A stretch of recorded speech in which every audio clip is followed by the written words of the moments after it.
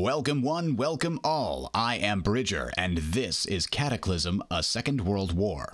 This video is designed as an introduction to the game. It only covers a basic overview of the major systems in the game and leaves out many rules and exceptions. After watching this video, you'll be ready to play the game with a knowledgeable player helping you along, or ready to dive into the rulebook with more context than if you went in blind. Let's begin. Cataclysm is a tabletop war game being released by GMT Games this month. If you have any questions while watching, check out the links in the description for the rulebook, the playbook, the GMT page, and the BoardGameGeek.com page. The game has many scenarios, but the main campaign game starts in 1933 and ends around 1945. This takes roughly 6 to 10 hours to play. Let's start by going over some basic information. The game is divided up into turns which each represent 2 years. Each turn itself is divided up into 3 phases. In the administrative phase, players collect resources and make plans on how to spend them. In the action phase, players build and upgrade units, conduct political and military operations, and suffer the many uncertainties of war. In the end phase, various bookkeeping actions are taken, and then a new turn begins. Cataclysm is a 3-sided game that can be played by 2 to 5 players. The 3 sides are composed of the fascist powers, the democratic powers, and the communist power. Powers from other ideologies are called opposing powers. When your power goes to war with an opposing power, they are called enemy powers instead. This is an important distinction, so keep it in mind as we continue. In a 3-player game, each player controls all powers from one side. In a 4- or 5-player game, the fascist and democratic powers can be split up amongst the players. Any players who share an ideology are acting as a team. In a 2-player game, one player controls the fascists, while the other controls both the democratic and communist powers. The goal of the game is to gain control over territory and avoid losing your own home territory. As your power gains control of new areas on the map, you place down cubes of your power's color.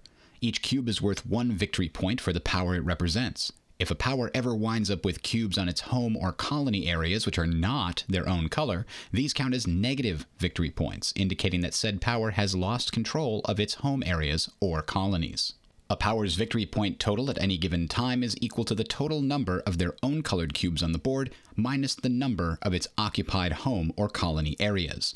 Take control of other places, keep control of your home turf. Simple enough. Victory points are tracked both per power and per ideology. The victory point total for an ideology is the sum of the victory points of all the powers in that ideology. It is possible for a power to have negative victory points. If France falls as they did historically, for example, they will lose all cubes on the map and have their own home areas covered in German or neutral cubes. In this case, occupied France would continue to count as negative victory points for the democracies until they liberate her. Note that these victory points are not cumulative from turn to turn. Anytime a cube is added or removed from the map, the VP track should be updated to represent the current situation on the board. These victory point totals only matter at the end of the game as they determine which side wins. The game ends immediately under the following conditions. All powers from one ideology have surrendered, or one ideology has caused 2 other powers to surrender, or the war status is global war and no powers are currently at war. If none of the above take place, the game will end when it reaches the preset end trigger for the scenario being played. When the game ends, you check the victory point total for each ideology against the scenario victory conditions to determine the winner. Now we will move on to discussing components. There are 2 maps, one representing the European theater and one representing the Pacific theater. The maps are divided up into areas which come in 3 types: land, sea, and mixed. There are only 6 mixed areas on the map. The major difference between land and mixed areas is how supply is drawn through them. Powers can only trace supply through land areas if the land area is friendly. Mixed areas allow powers to trace through if they are friendly or neutral. This allows resources and supplies to pass through the Straits of Denmark, Turkey, or Indonesia unless those straits are controlled by enemy powers. There are quite a few different features scattered throughout the map, but here's a quick listing of what they are and what they do. Home areas are colored according to the power that controls them, and their names always have a colored box around them. Colony areas are also colored according to the power that originally controls them, but they have no box around the name and instead have a flag above the name. All other beige areas are called countries, and most of them start the game uncontrolled. If there is a colored cube on the country, it is controlled by the power associated with that color. All controlled areas are considered friendly to the controlling power. A power can also treat areas controlled by its allies as friendly, but only while at war. The textured look of some of the countries represents adverse terrain, which provides a bonus to the defender in combat and cancels the armor superiority effect in combat. The small boxes located in South Africa, the Urals, and California are called delay boxes. Any units which move into these areas are immediately placed into the delay box and prohibited from moving further during the current activation. The red lines here, here, and here represent impassable terrain. Areas separated by this red line are never considered to be adjacent for any reason, and as a result, units may never move across them. The red box with a fist represents the resistance value of the country. Diplomacy checks against countries suffer a penalty for each of these resistance icons. The red circle with an R indicates restricted terrain and represents areas of low infrastructure or particularly harsh weather and/or terrain. Areas with this icon have a lower stacking limit and block lines of communication from passing through them. A line of communication is required in order to draw supplies during combat operations, collect resources, and more. Note that the Soviet Union gets to ignore all restricted terrain icons in their home areas on the European map. This is due to one of their special abilities called General Winter. The square markers in sea zones are called bases. The bases with only an airfield are called air bases and can provide capacity for air units only. The bases with an airfield icon and a port icon are called naval bases and provide capacity for both air and naval units. There are also 3 bases which are called the Special British Bases. These bases differ from the normal bases in that they are on land areas instead of sea areas, and, if captured, they are removed from play instead of switching sides. These white boxes with black icons printed on the map are resources. They come in 2 flavors, lime green and cherry red. No, these 2 types are industrial resources and natural resources. They function the same in that both types provide 1 resource to their controlling power. Industrial resources have the additional benefit of providing free offensive markers upon mobilization and while belligerent. Industrial resources inside home territory also count as a production site for the original owner. Production sites provide supply and act as a location where units can be constructed. There are 4 pairs of connectors on the borders of each map. This allows travel between the east and west coasts of the United States, between the Urals and Siberia, between Persia and India, and between the Arabian Sea and the Indian Ocean. That covers the items printed on the map. Now let's talk about the counters that get placed onto it. First, you'll notice a number of resource counters spread around the map at the start of various scenarios. These are called limited resources and can be collected by the controlling power during the administrative phase, just like the permanent resources printed on the map.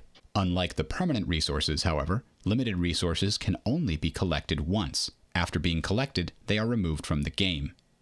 Each power will have the ability to construct units with which to fight the inevitable war. There are 7 types of units. The standard land unit is the infantry army. The standard air unit is the tactical air force, and the standard naval unit is the surface fleet. During play, you will have the option of upgrading these units by flipping them over to their stronger sides: the tank army, strategic air force, and carrier fleet. The standard units only take 1 hit to eliminate, while the upgraded versions absorb 1 hit by flipping over to their standard side, and only the second hit will destroy them, sending them back to their owner's force pool. In order to upgrade these units, you will need to construct these upgrade markers. These markers never get placed on the map, but are rather built during the administrative phase and resolved during the action phase to flip units over to their stronger side. If you are seeking to defend captured territory, you may consider building a few fortress units. These are defense-only land units which cannot move normally once set up and provide a bonus to the defenders in combat. Relocating them takes them out of play for an indeterminate amount of time before they can be placed in a new area. You may only have 1 fortress per area. You will also see several minor armies scattered around the map at the start of most scenarios. These are located in countries which had a military large enough to be depicted at this game's scale. They represent their country's home defense forces, and as such, they will never move or retreat, merely defending their country to the death if it is invaded by an enemy.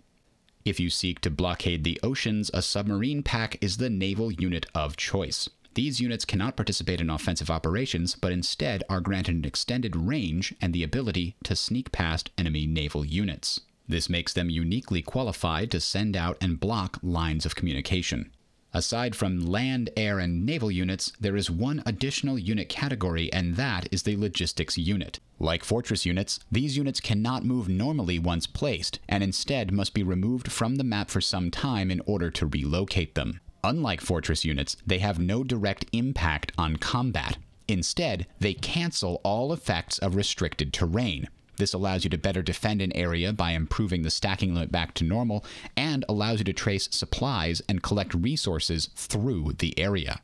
Logistics units may also be placed in an area with a base, improving the capacity of that base for the appropriate unit types. Logistics units have no effect if placed in an area without a restricted icon or a base. Speaking of stacking limits, in this game they are called occupation limits. In any given land or mixed area, the occupation limit is 2 land, 2 air, and 2 naval units. Naval units, however, may only ever occupy coastal land areas. No, the Red Navy is not allowed to defend Moscow. In restricted areas, this limit is reduced from 2 to 1 land, air, and naval unit, unless, as mentioned earlier, there's a friendly logistics unit to cancel the restricted nature of the area. That logistics unit would restore the standard limit to 2 units per type. In sea areas, things are a little more complex. If your power is not belligerent, you can only occupy sea areas which contain a friendly base, and even then, you are limited due to the base type and the presence or absence of a logistics unit. Once at war, 1 naval unit and 1 strategic air force can occupy areas adjacent to any friendly coastal area or friendly base, provided the area in question doesn't contain an opposing non-enemy base. Tactical air forces cannot be sent out on patrol this way, though they may temporarily support combat occurring in areas adjacent to their position. While at war, your submarine packs also gain the ability to occupy sea areas away from friendly territory. Sub-packs can occupy areas up to 2 spaces away from a friendly base or coastal area. Next, let's discuss the record display. Here, you will find a number of sections and boxes designed to keep track of various game data. First, let us examine the effectiveness and reserve display. The effectiveness rating of each power is located here and represents a power's willingness and ability to form and apply a coherent political policy. Anytime your power attempts a political action, you will need to pass an effectiveness check in order to proceed. Each power's effectiveness will change throughout the game due to various factors, and this display keeps track of the current effectiveness of each power. The effectiveness rating determines how many dice the power rolls during an effectiveness check. An effectiveness check is required for many situations in game, but is primarily used to determine if a political action succeeds or fails. A power with an effectiveness of 1 rolls a single die during effectiveness checks, a power with an effectiveness of 2 rolls 2 dice, and an effectiveness of 3 rolls 3 dice. Effectiveness checks are resolved by rolling the appropriate number of dice, with a result of 5 or better being considered a success. While we're talking about dice, reading dice in Cataclysm is fairly straightforward, and there are only a few general rules to remember. First, whenever you roll more than 1 die, count only the highest die rolled, and then add any dice roll modifiers. Second, if you roll more than 1 6, treat each additional 6 as a +1 to the result. Third, the minimum result on any die roll is 1. Finally, you can never roll less than 1 die. If a power is about to roll 1 die and is required by an effect to lose another die, they take a -1 dice roll modifier instead. With these rules, we can generate this table, which denotes the likelihood of rolling at least 1 5 or 1 6 on the indicated number of dice. Comparing this with the starting effectiveness rating of the various powers, we can see that Germany has a significant advantage in effectiveness checks over France or Italy. In addition to political actions, an effectiveness check is also used to resolve a stability test. Stability tests are pass or fail tests and will be required whenever a power suffers some form of significant stress.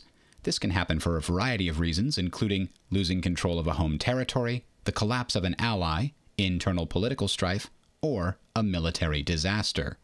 To resolve a stability test, simply roll an effectiveness check. Just like normal effectiveness checks, a result of 5 or better is a success. If the stability test is successful, there is no effect and play continues. If the stability test is failed, however, the power loses 1 level of stability.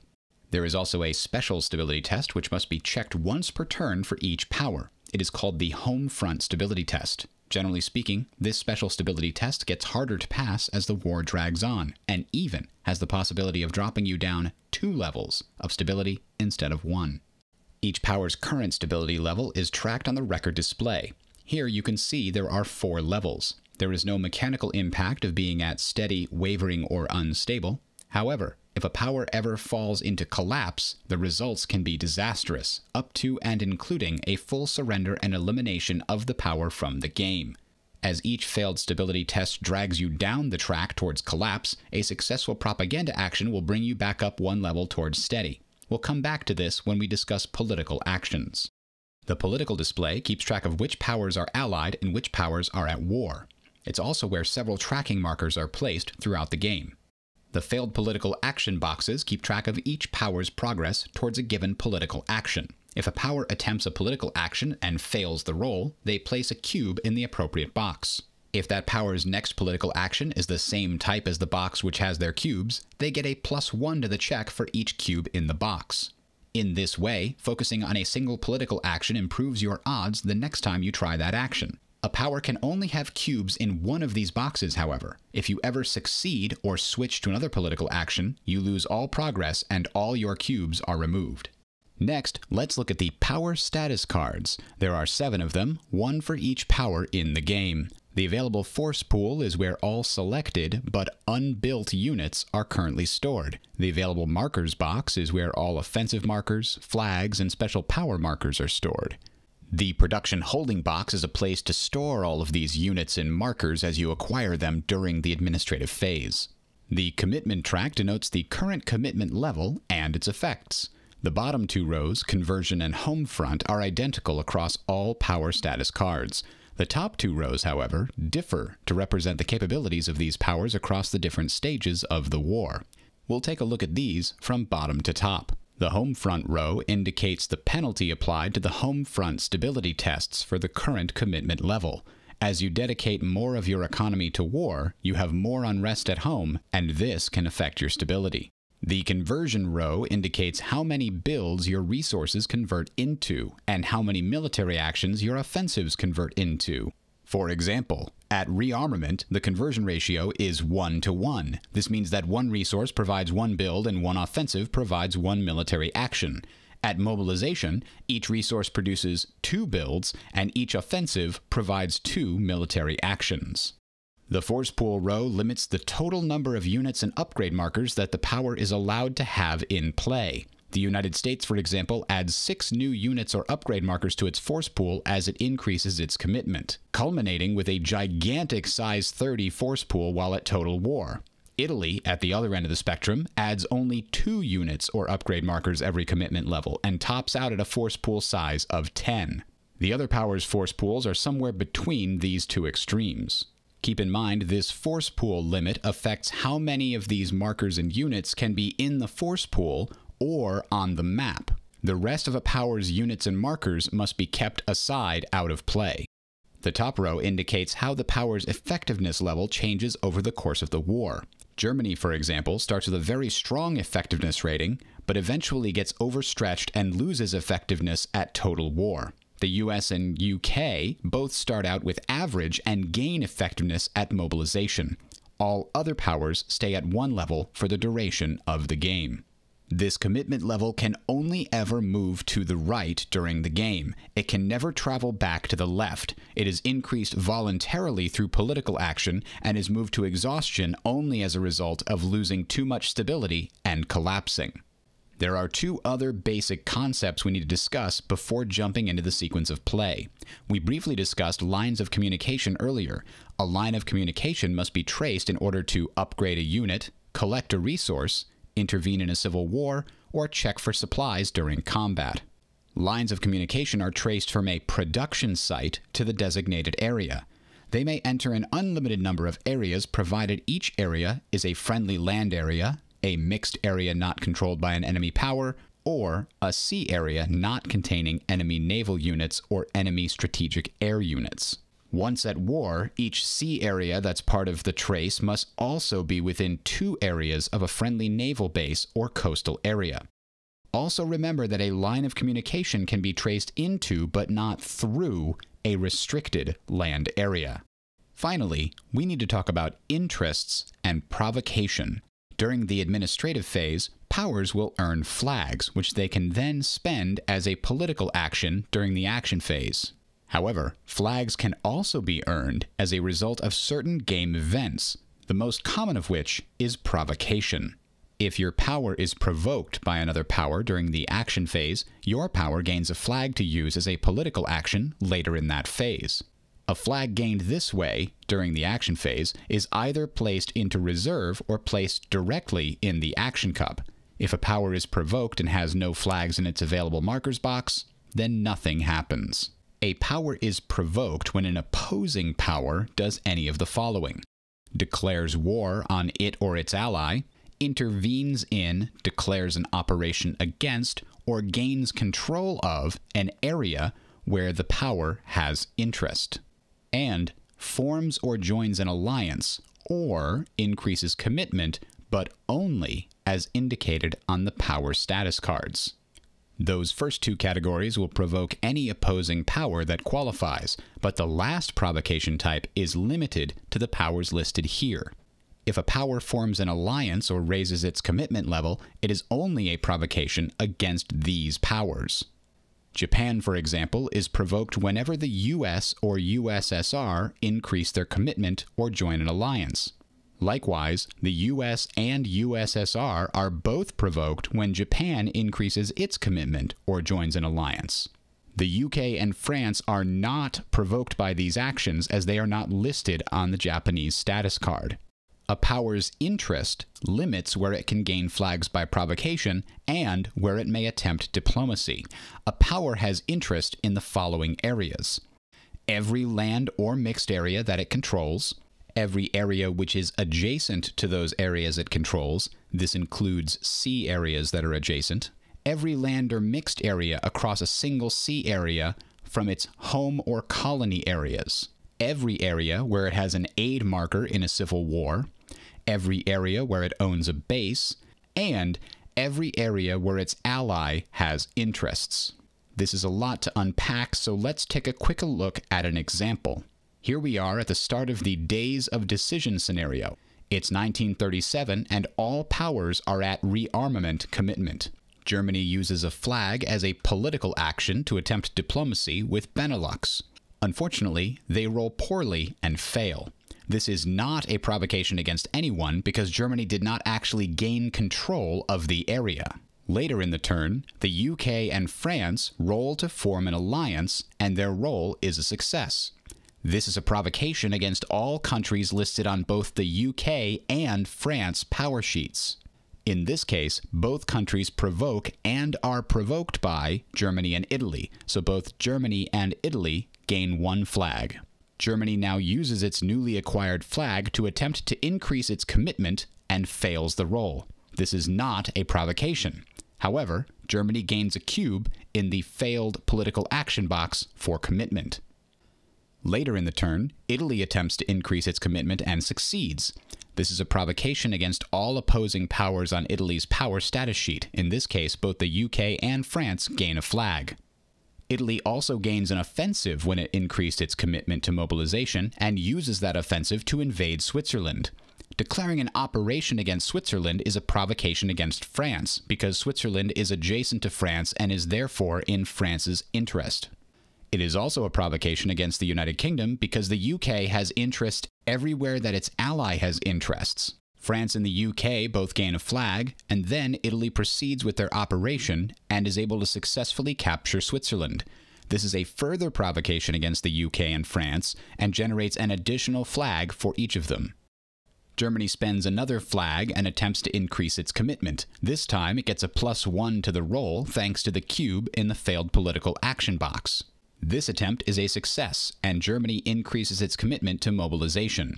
This also gives Germany some commitment offensives, and they use their first offensive as a surprise attack against France.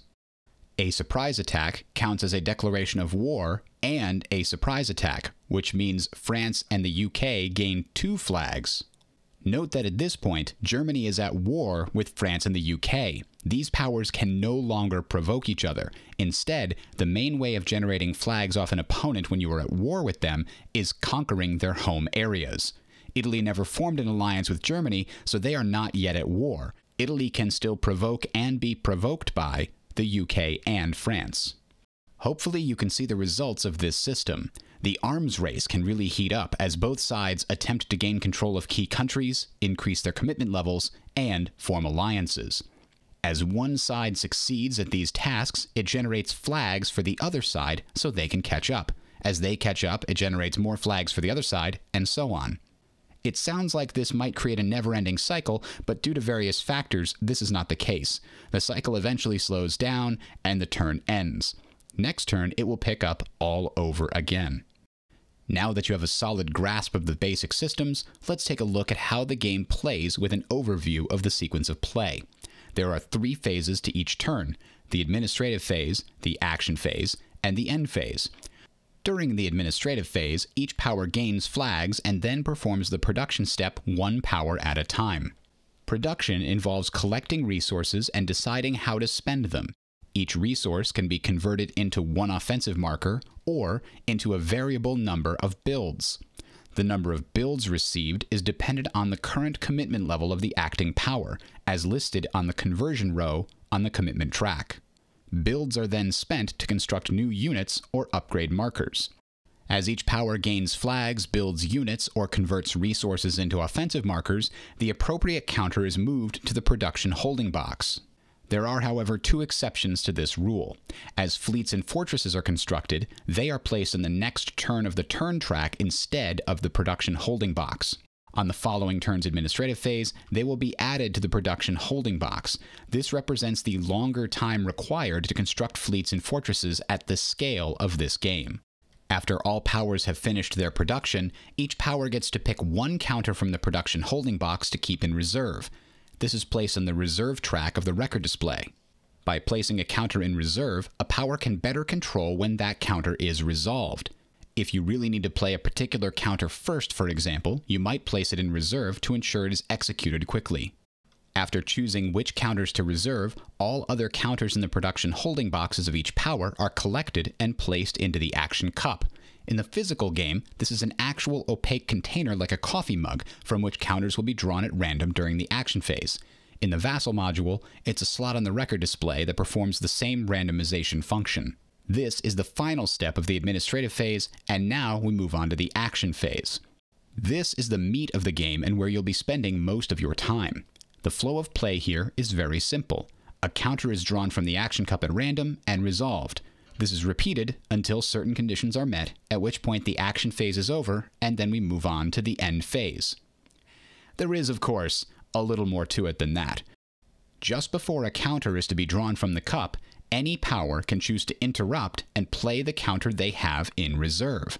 If more than 1 power wish to interrupt at the same time, priority is granted to the power higher on the effectiveness display. In addition, no power may interrupt if a counter from their ideology was the last to be resolved. When a unit, upgrade, offensive, or flag is drawn, its controlling power must choose to resolve the counter, place it into reserve, or reject it. Rejecting a counter means that it's wasted and sent back to the force pool or the available markers box. Each power may only have 1 counter in reserve, and if they place a second into reserve, the first must be rejected. What happens when a counter is resolved depends on the type of counter. To resolve a flag, the controlling power selects and attempts a political action. To resolve an offensive, the controlling power selects and performs 1 to 3 military actions depending on its current commitment level. To resolve a unit, the controlling power places it into a production site and then is allowed to deploy it. Deployment is similar in concept to a strategic move from other war games. It allows the unit to move a near infinite distance using land, air, and naval movement, provided it never enters combat. To resolve an upgrade marker, the controlling power traces a line of communication to an appropriate unit and then flips that unit over to its stronger side. As these counters are resolved, they are placed back onto the status sheet of their controlling power in the appropriate box. This is with the obvious exception of units, which we just mentioned, are placed onto the map. In addition to the flags, offensives, units, and upgrade markers that are placed into the cup by the powers, there are 3 other types of markers that are always placed into the cup at the start of every turn. There are 4 crisis markers, which act as a random event generator. The first 3 crisis markers drawn from the cup are resolved the same way. 2 dice are rolled, which selects a random event from one of the 2 crisis tables. One table is used during pre-war, and the other is used after a war has begun. These can have a variety of effects and represent events like a civil war breaking out, political infighting, economic problems, or civil unrest. After the 3rd crisis marker has been pulled, the turn enters sudden death. At this point, pulling out the 4th crisis marker may end the turn. Once the 4th crisis marker is pulled, each power counts the counters left in the cup and determines if they have enough counters to continue based on the current commitment level. If any power has enough to continue, the 4th crisis marker is placed back in the cup and a new counter is pulled. This can and will result in some counters still in the action cup when the phase ends, meaning that they will need to wait until next turn for another chance to be resolved. As the war progresses, the number of counters being added to the cup increases, but the number of counters left unresolved at the end of the action phase will also increase.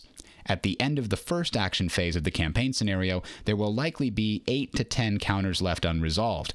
Later in the game, when most powers are at total war, there may well be 20 or more unresolved counters at the end of an action phase.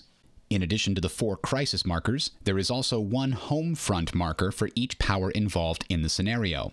When the counter is pulled from the cup, the associated power must conduct a home front stability test. If you recall, this is a special version of a stability test that incurs a penalty based upon your current commitment level and can, in fact, result in 2 levels of stability being lost instead of 1.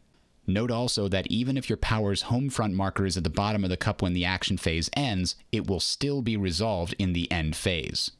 There is also 1 Civil War resolution marker placed into the cup each turn. When drawn, all civil wars are resolved, including the Chinese Civil War.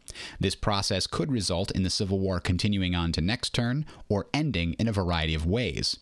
If powers have provided aid to the winning faction, those powers may gain control of the country, or at least a bonus to diplomacy attempts against that newly united country.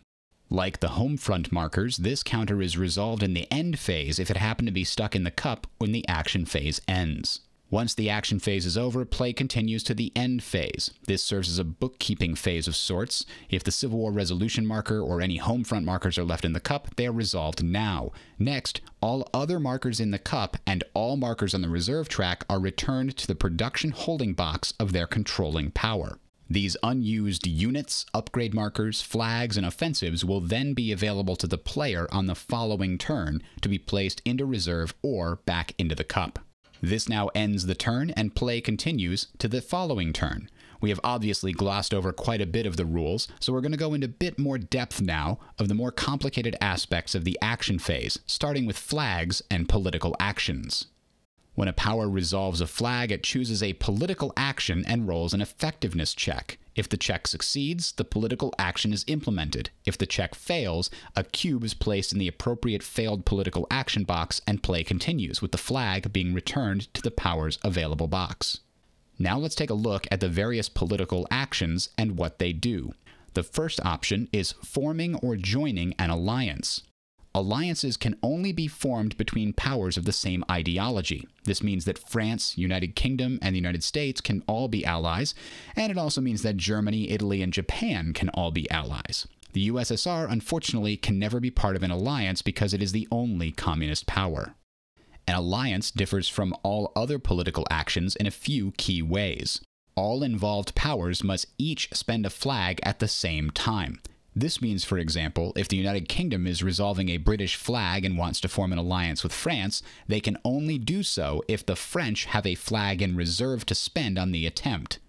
Once all relevant flags have been spent, an effectiveness check is performed like a normal political action, but it must use the weakest effectiveness of the powers forming the alliance. In our example, if the United Kingdom and France want to form an alliance, the check would be made with France's measly 1 effectiveness, even if it was a British flag which was triggering the action. Alliances offer a number of significant benefits to the powers involved. First, allies share interests, which can generate additional flags for your ideology. Second, allies can treat each other's controlled bases and land areas as friendly once war breaks out. Third, allies may activate each other's units to perform joint military operations. Finally, when a power has war declared upon it, all its allies may immediately join the war without needing to expend a flag on political actions. The reverse is also true. If a power declares war, its allies can also join the war, but only if they are at mobilization or total war commitment. Speaking of war, next on the list of political actions is a declaration of war. Powers must be at mobilization or total war commitment to perform this action. If the effectiveness check is successful, a state of war now exists between the involved powers, and the declaring power immediately performs one free military operation against the target power. Remember also that a successful declaration of war is a provocation and immediately generates a flag for the defending powers. The fascist powers are allowed to declare war in a different way, called a surprise attack. Instead of using a flag, they can use a military action to perform an operation and declare a surprise attack. This generates a state of war between the involved powers and also incurs a penalty for the surprised power during the resulting combat. This surprise penalty can only be applied once to each ideology. Historically, this would be represented by the German invasion of the Soviet Union, Operation Barbarossa, and the Japanese attack on Pearl Harbor. Next on the list is diplomacy. It allows you to gain control over one country. However, you are only allowed to attempt diplomacy if the country in question is in your interests and does not contain a power's land unit. The effectiveness roll for diplomacy is more difficult for each resistance icon in the country, and more difficult if an enemy controls it. Note that diplomacy is the only political action which does not have a box listed in the failed political action boxes track. Unlike all other political actions, diplomacy does not get easier if you focus on it multiple times. Next up, increasing commitment is something that we spoke about earlier. If the effectiveness check is passed, the power moves the commitment marker up the track on the power sheet and adds units and upgrade markers to their force pool. Note that commitment can only be increased once per turn and can never voluntarily be moved to exhaustion. Remember that commitment only ever moves to exhaustion if your power collapses while at mobilization or total war. If your power is at war, the effectiveness check to increase commitment is automatically successful. Next we have maneuvers. This one's real simple. If successful, this political action provides your power with one military action to perform immediately. Pressure is used to send flags to other powers. If the effectiveness check is successful, a power of your choice gains a flag. Lastly, propaganda is the political action which, if successful, allows you to increase your stability by 1 level. There are also a few power-specific political actions. You can learn about these in section 12 of the rulebook or on the ideology special rules cards. Now that we've covered political actions, it only makes sense that we talk about military actions and combat. Remember that military actions can come from 2 sources. As we just discussed, you can convert a flag into a single military action by attempting maneuvers. A power may also perform a variable number of military actions whenever an offensive marker is resolved. Remember that the current number of military actions you get from an offensive depends upon the current commitment level for your power. 1 military action for civilian or rearmament, 2 for mobilization or exhaustion, and 3 military actions per offensive for total war commitment. Each military action allows the acting power to perform one of the following functions. augmentation is used exclusively in conjunction with another military action called an operation. You would never choose to use an augmentation by itself. It provides a +1 bonus to combat score during the current operation. If your power plays an offensive while at mobilization, for instance, you would have 2 military actions to spend. One could be spent on an operation and the other on an augmentation for that operation, gaining an advantage in the resulting combat.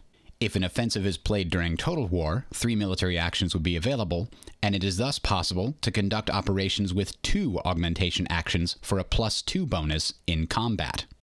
Build actions allow the acting power to construct new units and upgrade markers in exactly the same method as the administrative phase. However, this action may only be chosen by a belligerent power. Units or upgrade markers may be constructed and placed in reserve, in the cup, or on the turn track in the case of fleets and fortresses. A deployment action allows every unit of the acting power to perform an unlimited number of non-combat moves. Remember that the logistics units and fortresses are prohibited from taking part in this deployment. Instead, they can be relocated by being picked up and placed into the action cup during a deployment action. When they are later pulled from the cup, they are then resolved normally and get their free deployment after being placed at a production site. The only major restrictions during deployment are the inability to perform attacks and the areas with a delay box. Recall that if a unit enters an area with a delay box, it must immediately be placed into the delay box, and it is prohibited from moving further during the current activation. The last but critical rule in regards to deployment is this: units which move during deployment are prohibited from performing an operation later during the same offensive. For example, Germany is at mobilization and has most of its army in newly conquered France. A German offensive is now pulled from the cup, and the German player chooses to play the first military action as a deployment action. He moves most of his army and air forces over to the Eastern Front. If the German player decides to spend his second military action on an operation invading the Ukraine, none of the units which deployed will be eligible to participate. They would need to wait until the next German offensive marker or successful maneuvers political action. The reverse is not true, however. Performing an operation does not prohibit units from moving in a subsequent deployment action. For example, Germany is at mobilization and has just finished conquering Poland with its first military action. Germany may now spend its second military action on deployment. In this case, all units would be eligible to move and could be relocated to the French border. They would now be in position for when the next German offensive marker is drawn from the cup. If you wish to send aid to a civil war country or a Chinese army, this is called an intervention military action. To perform this action, trace a line of communication to the civil war country or Chinese army, and then place one of your available offensive markers with the faction or army you wish to support. But why send aid to civil wars in the first place? Doing so grants your power interest in the area, which could provide valuable flags through provocation. In addition, if the faction you're supporting wins the civil war, there's a chance you gain control of the country, or failing that, you might get a bonus to diplomacy with that country.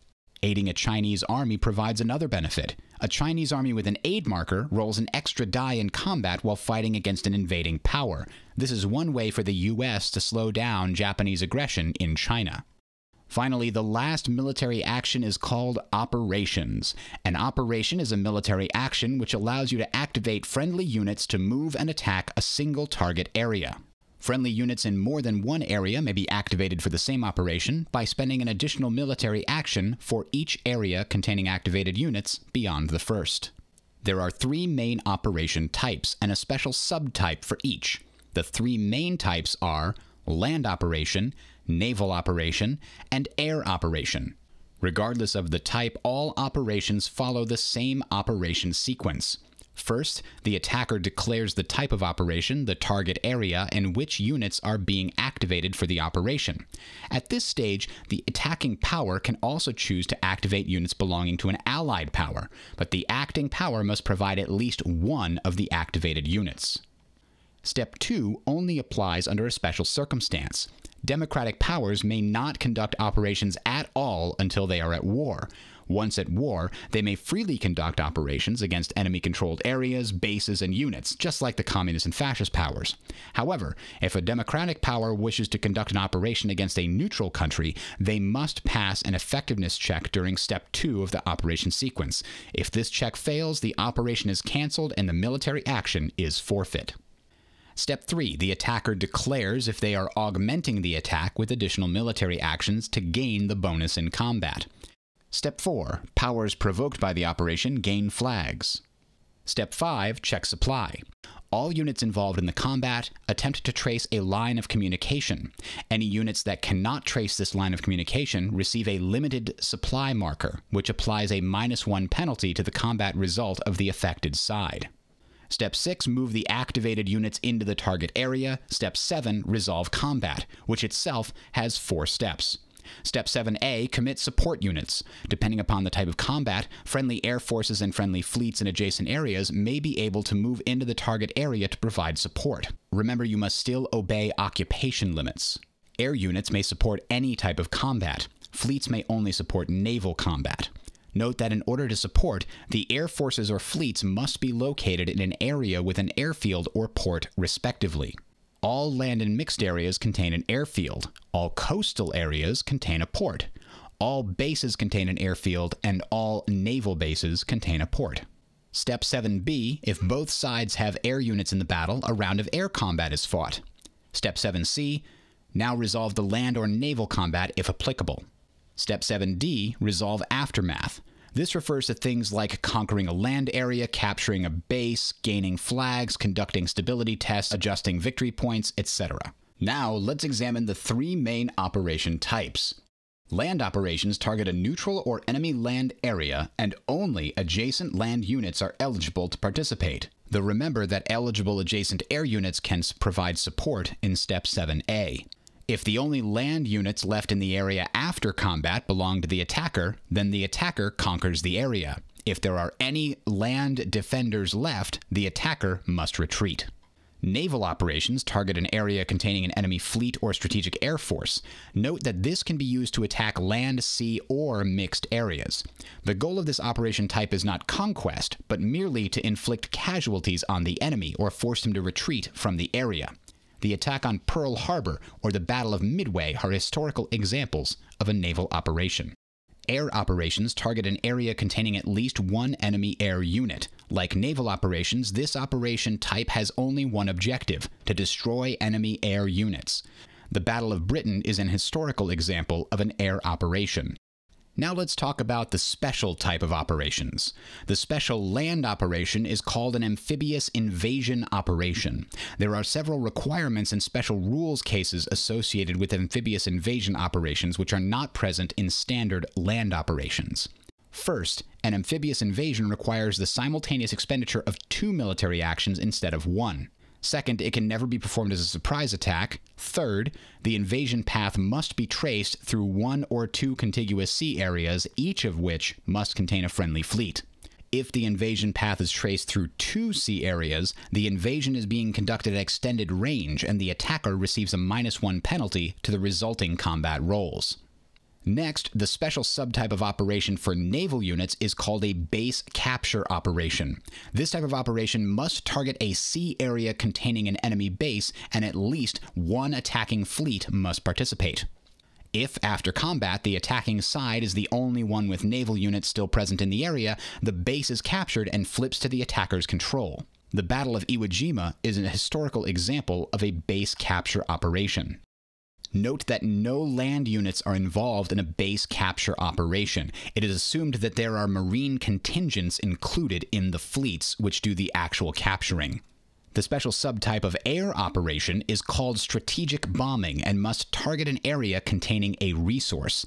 If successful, this operation allows the attacking force to damage the resource in the target area.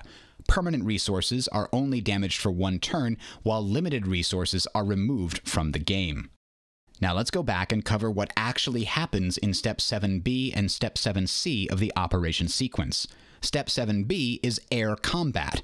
If the operation type is an air operation or a strategic bombing operation, 1 round of air combat is fought, and that is it. If the operation type is land or naval, an air combat round is only fought if both sides have air forces supporting the battle. For land and naval operation types, Step 7C is when the main land or naval combat is resolved. Resolving combat uses the same procedure for all three combat types, though some of the modifiers can be different within them. The procedure is as follows. First, we determine the number of dice being rolled. By default, in any given combat, each side will be rolling 2 dice. This can be modified in a few ways. If one side doesn't have any units matching the combat type, they roll 1 die instead. This 1 die represents a notional defensive or offensive force that is too small to be represented at this game's scale. For example, if the USSR declares a land operation in the Baltic states, the defending Baltic forces will start out rolling only 1 die because there is no land army present to defend. If instead the USSR declares a land operation against Poland, the Poles will start out rolling 2 dice due to the presence of the minor army unit. After determining starting dice numbers, they can be modified further. In land or naval combat, if one side has more air units, it will roll an additional die. If the defending force is a civil war country or an army, it expends aid and rolls an extra die. Armor superiority only applies in land combat where one side has more tank army units. The opposing side would roll 1 fewer die. Remember that armor superiority is cancelled and does not affect the combat in areas of adverse terrain. Carrier superiority applies only in naval combat when one side has more carrier units than the other. It also forces the opposing side to roll 1 fewer die. Next, we calculate bonuses and penalties applied to each side's roll. Remember the rules for dice in Cataclysm. Once dice are rolled, count only the highest number and then add bonuses or penalties to that number. Here you can see a list of bonuses and penalties. These should be self-explanatory. Now we roll dice and determine the outcome. After applying all bonuses and penalties, the side with the higher combat score wins combat and the other side must suffer losses. The number of losses suffered by the losing side is equal to the winner's score divided by the loser's score, rounding down.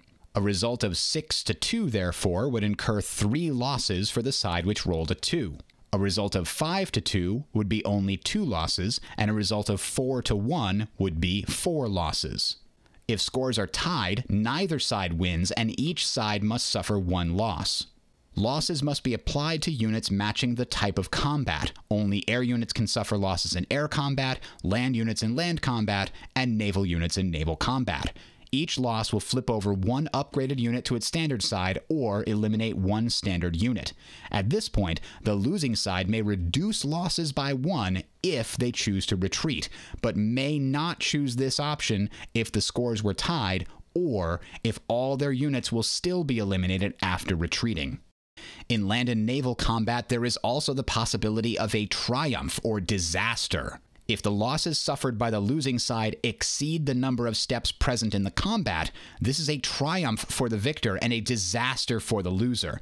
The triumphant power immediately gains a flag, and the power suffering a disaster must conduct a stability test.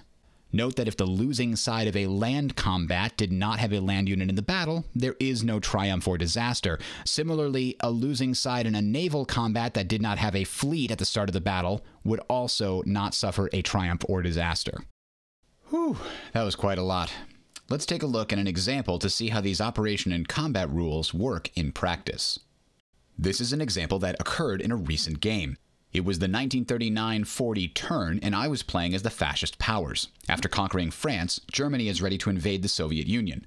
I'm short of forces because I'm saving my limited resources for total war, when they'd be providing me with the most builds and military actions. Lucky for me, the USSR was worried about a Japanese invasion and had staged 3 infantry armies in the Pacific Theater. This means the USSR is also short of units on our mutual border. The Soviet Union is sitting at wavering stability thanks to a failed home front stability test in the previous turn. Since I'm ahead on victory points, I can win if I force the Soviets to surrender. Remember that if all powers from an ideology have surrendered, the game immediately ends and the victory points determine the winner. This isn't as easy as it sounds, however. The USSR has a special ability called No Retreat. This allows them to roll an extra die on all propaganda and normal stability tests, but not home front stability tests. This makes it harder to force a surrender, but the USSR is only 2 steps away from collapse. It can still work. I decide on a bold strategy. My tank army would attempt to bypass the line of fortifications, attacking through the Baltic states and the forests around Leningrad.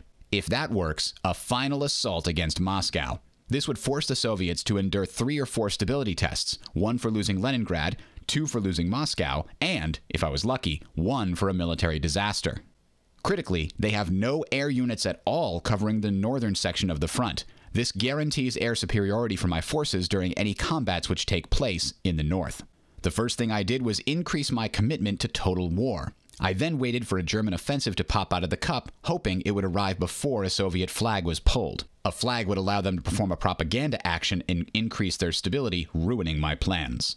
And the next pull from the cup was a German offensive, and we're off to the races. It's springtime for Hitler and Germany. Germany has 3 military actions to use now, and for the first, I declared an operation against the Baltic states. For this land operation, I activated the tank army in Poland. This does not require a declaration of war against the Soviet Union, even though they control the Baltic states, because the country is not garrisoned. If the Soviets had a land unit in the Baltic states, I would not be allowed to attack it without also going to war with them. I decide not to add any augmentation to this operation, as I was already going to have armor and air superiority. Unfortunately, this is a provocation against the USSR because they have interest in the Baltic states. Therefore, the Soviets gain a flag. Next, we check supply. Everything is fine, so we move the units into the Baltic states and move through the combat steps. I commit my air units from Poland in support. There's no advantage to bringing extra air units, as the Baltic states does not have any air force with which to contest. The USSR cannot support, as we are not at war, and even if we were, they do not have any air units adjacent to the combat.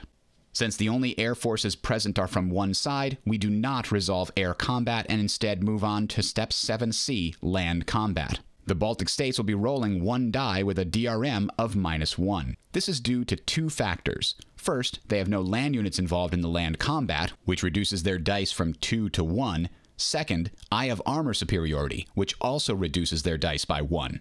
Recall that final rule of dice in Cataclysm, however. If a side is to roll 1 die and is required to lose another die, it takes a -1 to the result instead. Thus, the Baltic state defenders roll 1 die and subtract 1 from the result. Germany rolls 2 dice plus 1 extra die for air superiority, for a total of 3 dice. The final tally is 3 dice for the attacker and 1 die -1 for the defender. This roll heavily favors the attacker, but it's still possible that something could go horribly wrong. And lucky for Germany, everything goes according to plan. The result is 5-2, which would require the defender to suffer 2 losses. However, there are no defending land forces in the battle. If the loser cannot absorb all losses required, this would normally cause a triumph for the winner and a disaster for the loser. However, remember that triumphs and disasters only occur if the losing side eliminates at least 1 army or fleet. The attacker is the only side with land units left after the land combat, therefore the attacker now conquers the area. Conquest has a short series of steps to perform as part of the aftermath of combat. In this case, the effects are: Germany adds a cube to the Baltic states, Germany gains a victory point, also increasing the fascist total by 1, German units may now regroup, and the USSR gains a flag due to Germans gaining control of an area in the Soviet Union's interest. Regrouping is an effect that allows the winning side to shuffle their units around after combat. In this case, land and air units are allowed to move into or out of the target area. This could allow me to move all forces back to Poland or move some of the forces from Poland into the Baltic states. However, I don't want to leave Poland defenseless, and my next plan is to attack Leningrad, so I decide not to regroup any units. For my next military action, I declare a surprise attack against Leningrad with the same tank army. This resolves in much the same way as the attack on the Baltic states, but with a few new elements. First, I declare that I'm not using any augmentations. This is a risky move, but I've decided to commit fully to this bold stroke, and it requires that I save my last military action for an assault on Moscow. Next, the Soviets would gain not 1, but 2 flags. This is a result of the surprise attack, which grants 2 flags instead of the 1 provided by a simple declaration of war. However, the Soviet Union has no more flags to gain. All are either in reserve or in the cup. They gain nothing instead. We now set cubes into the political display to indicate that the USSR and Germany are now at war. Neither side has a problem with supply, so the attacking tank army now moves into Leningrad. German air forces move into support, and we move on to land combat. This time, the Germans will roll 3 dice, and the USSR will roll 2 dice minus 1. The Germans gain 1 die thanks to air superiority. There is no armor superiority applied, however, because armor superiority never applies in adverse terrain. The USSR will therefore roll 2 dice with a +1 modifier for defending in adverse terrain, a -1 modifier due to being surprised, and a -1 modifier due to their current posture. This is a net of 2 dice with a -1 dice roll modifier. That last modifier is from a special track on the Soviet power sheet which forces the Soviets to choose between being good at politics, military, or diplomacy. Whichever option you choose, the other 2 get penalties. Since they are currently sitting on political purges, this results in a -1 to all their combat results. The USSR is going to want to switch to military purges as soon as possible to get rid of this modifier. With that decided, the dice are now rolled, and success! The Germans' luck holds. Not only do they win the combat, but the defenders now have to suffer 2 losses, yet they have only 1 step of land units in the area. The Soviets cannot choose to retreat and absorb a loss, since this would still result in their entire force being destroyed. This is a triumph for the Germans and a disaster for the Soviets. Germany gains a flag and the Soviets suffer a stability test. Thanks to their no retreat ability, they will roll 3 dice for this test instead of their normal 2. Lucky for the Russians, they managed to pass the test with a 5 and there is no loss of stability. We now move through the aftermath again. This time, the effects are: a German cube is added to Leningrad, the Germans and fascists gain 1 victory point, the Germans are allowed to regroup, Germany gains a flag for conquest of an enemy home area, and the USSR suffers a stability test for losing control of a home area. The Soviets are not quite as lucky on this stability test. The result is a 3, not enough to pass, and their stability is reduced from wavering to unstable. The Germans choose not to regroup. With the second military action complete, the Germans declare their third military action as a land operation against Moscow with the German tank army. Things shake out much the same, with the German air unit moving in to support. Germany will be rolling 3 dice again thanks to their air superiority. The Soviets will be rolling 1 die minus 2. This is due to a lack of a land army, the German tank superiority, and the political purges modifier. Notice that there is no surprise modifier in this combat. The surprise penalty only applies to the operation which launched the surprise attack. Also note that supply is checked before the German tank army moves into the target area. This means they would be able to successfully trace the line of communications required, because you can always trace into a restricted area, just not through a restricted area. Things are looking grim for the Russians. If the Germans can succeed in capturing Moscow, they not only get to place 2 cubes on it because it's a capital, but it also forces the defender to suffer 2 stability tests. Here it is, the big moment. The dice are rolled and...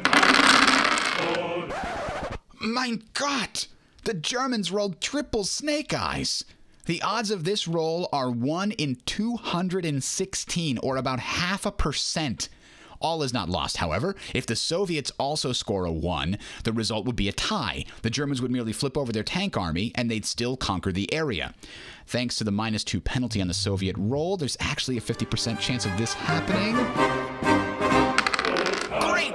Googly moogly! Look at that! The Soviets roll a 5 reduced to a 3, which results in 3-1 loss for the Germans. The Germans are required to suffer 3 losses, but have only 2 land steps in the battle. This is a triumph for the Soviets and a disaster for the Germans. As this was the final military action, the German offensive is now over, and the Soviet player breathes a sigh of relief. This example actually happened in my recent game. After getting lucky in Benelux, France, Poland, the Baltic states, and Leningrad, the Germans seemed like they were unstoppable. Germany took risk after risk and won every time. At the Battle of Moscow, however, their luck finally ran out. If the Germans had captured Moscow and the USSR failed one of their stability tests, there would be a 50% chance that they would surrender and the game would end, and a 50% chance that they become exhausted instead, but keep fighting. This result proves that anything can happen in a war, even if the odds are only a fraction of a percent. After all, there were plenty of events in the historical course of the war which were unexpected to the participants at the time. The Germans forcing a French surrender in 30 days, the British evacuation at Dunkirk, the massive defeat of the Japanese at Midway. Each of these events occurred due to a mixture of factors including brilliant commanders, incompetent decisions, bad or good intelligence, and most importantly, a healthy dose of luck.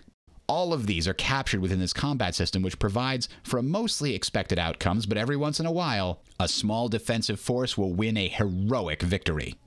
There are quite a few ways to interpret what happened in my example. Perhaps the Germans were hit with bad weather, which severely slowed their advance and reduced the value of their air power. Perhaps the Soviet partisans successfully sabotaged a vital supply line. Perhaps a brilliant Soviet commander had spent months planning for just this scenario and exacted all of his contingency plans to outfight the Germans despite their advantages. Remember, we're viewing all of this at a high level. We are not in direct control of the armies. The local commander's performance is abstracted into the dice rolls. Sometimes even a great commander will be wrong, and sometimes a hero will emerge to stop an otherwise unstoppable foe. For these reasons and more, I thoroughly enjoy Cataclysm: A Second World War, and I hope you will too. If you have any questions after this overview, there are links to the rulebook and the playbook in the description. There's also a link to the Board Game Geek entry for Cataclysm. There's a forum there with a special section just for rules questions. So you can look through there and see if somebody's asked your question and then post it if nobody else has. Cataclysm: A Second World War is available on the GMT website and through all normal board game distribution channels.